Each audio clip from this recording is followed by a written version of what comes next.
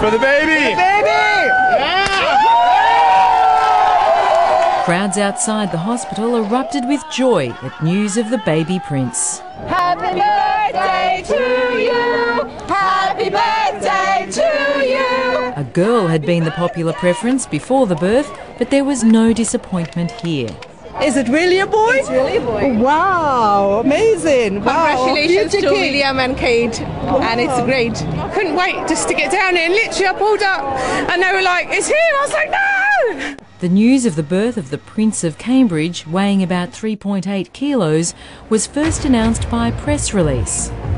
It's a boy. The Duke and Duchess of Cambridge have a son weighing 8 pounds 6 ounces. 4:24 p.m.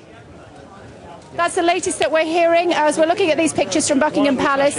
It is an important moment in the life of our nation, but I suppose above all it's a wonderful moment for a warm and loving couple who've got a brand new baby boy. Then the official bulletin of the birth was delivered the old-fashioned way to Buckingham Palace.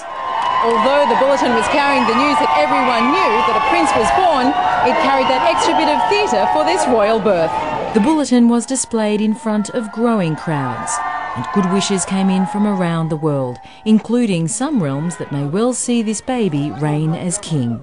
I think all Australians at the bottom of their hearts wish the royal bub all the best, and certainly wish the new parents all the best as well. Prince Charles said he and his wife were overjoyed at the arrival of his first grandchild. In a statement, Prince William said he and his wife could not be happier.